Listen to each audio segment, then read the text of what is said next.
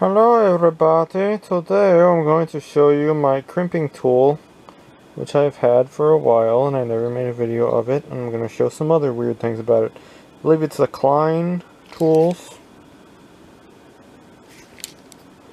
VDV 226-011.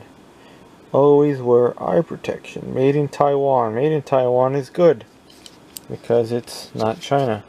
So, what did I call that? That's RJ45, and what did I call the telephone jack? RJ something. RJ11 was it? I don't know. 4P, 8P. Oh, 6P too? It does another one on this side? 8 pair, 6 pair, 4 pair. I didn't know that. Does this thing even switch or something? I don't know. I see something over here. I don't know. Never used. That's like a cutter, I think, which I've never used. It's another cutter, which I think I've never used. Hold on, is it gonna work? No. Works nice though because it's ratcheting, kind of, but not really. But I like it because it crimps down when you're making a cat cables, or what the fuck I call it, cat cable, Ethernet cable for your computer. Excuse my language, that's just how I talk. I talk like crap. It comes down even as the little thing comes down to crimp the connectors. I had one that was not like this. It was more like this, angled like this, and you just went down. I noticed they used to crimp one side more than the other. I bought like the cheapest Chinese one. I still have it. I kind of fixed it when it stopped working. It kept on giving me unreliable crimps.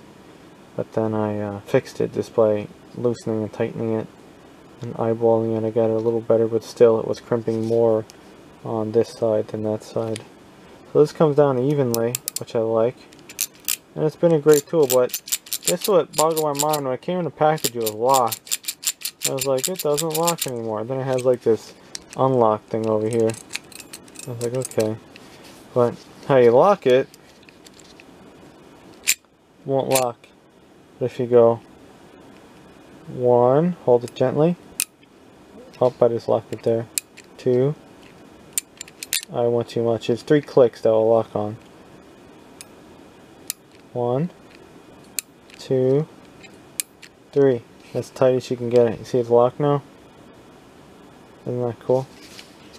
I didn't even know how to do this. Didn't say any directions, nothing. And then you do it, you just hit it like that. But 1, 2, 3. Alright, I went too far. 1, 2, 3. Lock. Isn't that cool? Nobody tells you how to do that though. So I had this for a very long time and it confused me.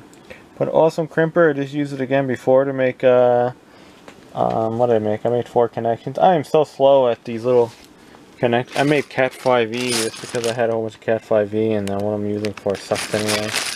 Cat5e in the wall. No point in using Cat6 or better. But yeah. I am so slow at making these things. I've never survived being a low, what do they call that? A low voltage cabling person. Like people who run phone lines and Ethernet cables. I think in some areas too, like up north, they have their own unions and stuff. They're probably making 6 figures running cable in buildings. It's contracts. But yeah, that's good. Decent tool though. Probably like $30 now. Probably last year I got it for like $22. So now it's probably at least $32 or maybe $42 now with the price of things. I'm not sure. But yeah, if you're looking for a thing, try to find a deal on one. It's been a good unit. I just keep it on top of my computer with $1 million in cash and other things. Oh, I gotta cash that in. And it gets nice and dusty. And there is my let's go this way? No, the other way. There's my holder for memory cards. It's a Lego set. Yeah, pretty cool on there. Gay bear. Yeah. I kind of guessed right, but there it is, the baby right there. Some people don't like it. I like it. It does not do pass-through connectors, but I don't care about that anyway. because I'm not really a fan of pass-through connectors. Still made in Taiwan. I saw that, I was like, yeah, made in Taiwan. They was like, you know what, made in Taiwan is good. And it really is. It's just China over there. Maybe it is made in China now. Who the hell knows? It's made in Taiwan. But yeah. Some people hate it, some people like it. Amazon lists 10 of the same things because it's Amazon. They have a weird website. What else are they going to show? I need one for coax next. A little coax stripper one. But yeah, $29. No, that's a lot of money. Paying $22 is a lot for it, I think. Yeah, like something like this, I need like a stripper thing. One little crimper thing, that's way too much money. But yeah, it's a stripper. I saw something that was more affordable, but then again the price of everything goes up by the week, so maybe it was not affordable anymore. Yeah, I need something like that to do coaxial stuff. Yeah. So, that is all. Good tool.